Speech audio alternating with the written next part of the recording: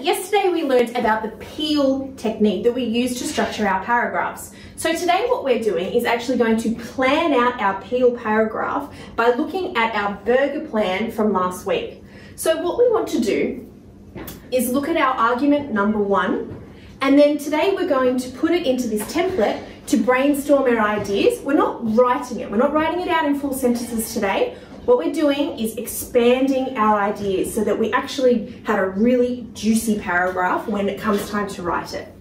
So just to recap what peel actually is. Our P stands for point or purpose.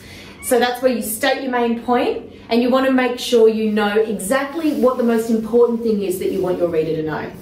And then E stands for evidence and explanation. So here you're going to find facts that make up your main point, and you're going to use quotes and statistics and expert opinions to back that point up, that main point that you've said first. And then the second E stands for evaluate. So how does that evidence, how do those statistics, how does that expert opinion back up your main point that you put for P? And then you need, at the end, you need to have a linking sentence, and that's what L stands for link, and that's going to link that point to the next paragraph. Sometimes you can tie that back in with your topic as well, but you're going to have to think of some ways to connect your points together.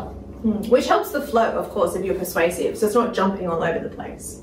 Okay, so if we look, we've created just a pretend burger plan for the purposes of today. We've called it Curing COVID's Curse. So our persuasive is about staying at home and stopping the spread of COVID-19. So our main argument number 1, we've brainstormed to just put a dot point saying that limiting contact protects the vulnerable by stopping the spread of germs. And we've did a branch of in the air and on objects. So what we want to do is take that idea and expand it into this paragraph. So what is the main point? What is the main point that we're trying to say? It is limiting the contact. Limiting contact with people will help protect our community and our vulnerable people. So that's what we want to put in here, just in dot points. We don't need to put it in big long sentences. Are you going to type it for me, Mrs. Ryan? Yes. Fabulous. Okay. Moving on to our explanation and our evidence. So this is where we elaborate.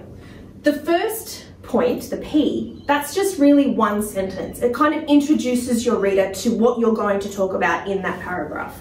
But here, this is where the meaty part of the paragraph happens. We're going to explain what we're even talking about. So we might say, by limiting our contact with other people, we're stopping the spread of germs. So we're not touching each other, we're not hugging. And then we might want to actually find some really robust evidence to help back up what we're saying. You might Google something that Scott Morrison, our Prime Minister, has said.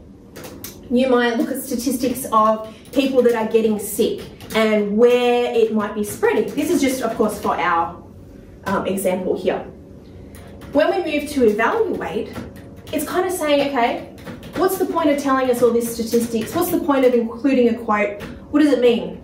So we want to actually say, look at our information, and say, okay, well, Scott Morrison, or our health minister, has said X, Y, Z.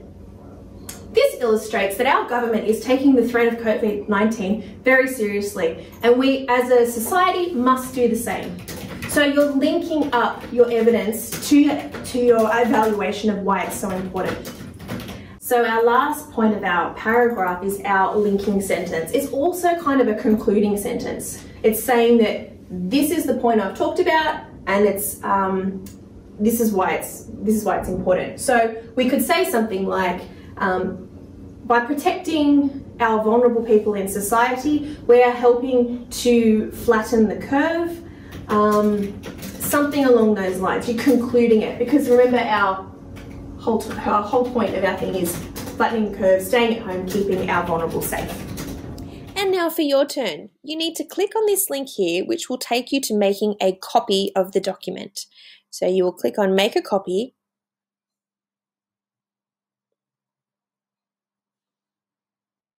And it will allow you to expand on your ideas here. You are able to type directly into this box.